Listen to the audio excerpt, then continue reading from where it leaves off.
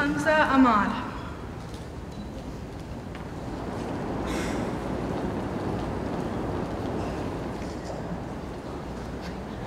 Fenya Antimisiarius. Charlie Broderick. Campbell Daher.